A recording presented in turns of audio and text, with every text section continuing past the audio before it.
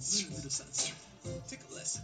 Learn it all. All right, here we are again with another rank up. Now, notice I'm not talking about a particular type of rank up. This is just rank up in general because this time is the first time that we have in the running rank 2 6 stars as a possibility. And I gotta tell you, I'm real excited to make this choice. Now, there's a lot of things that go into making this choice, like the fact that a rank 2 6 star will require 3 T5Bs, T5 basics, and those are not easy to come by at all. So you have to make the choice, and you have to make it strategically and intelligently. Now, there's a lot of blue arrows to be seen here.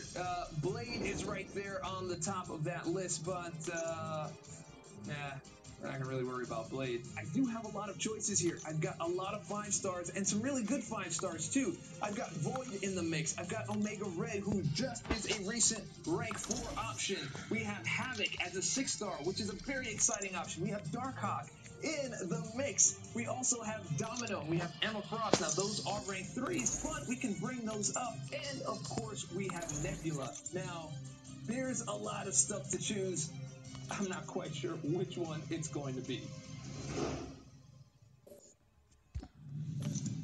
Okay, so first things first, let's discuss the one that is probably not going to make it on the list today, and that's going to be Nebula. And not because she's bad, but because she has a 6-star counterpart that pretty much does the exact same thing and does not need to be awakened. Now, Nebula is a fantastic champion that doesn't really need the awakened ability to be as awesome as she is, so that would be a little bit redundant to use these very rare materials to take her up to rank 5 when there's an equivalent in a 6-star. I know, this is really shocking.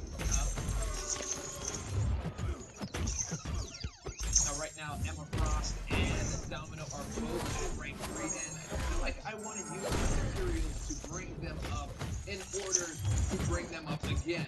I feel like I want to take those materials and save them for a possible double 565 or for a possible rank 2 6 star. Now that leaves us with Void, Omega Red, Darkhawk, and Havoc.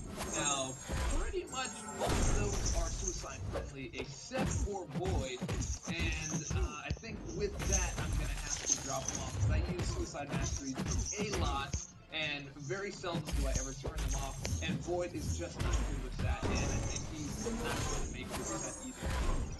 So now I have a Havoc, I have a Darkhawk, and an Omega Red, and out of all of those, Suicides are fantastic on all of them. However, Darkhawk does kind of need to be duped in order to get the most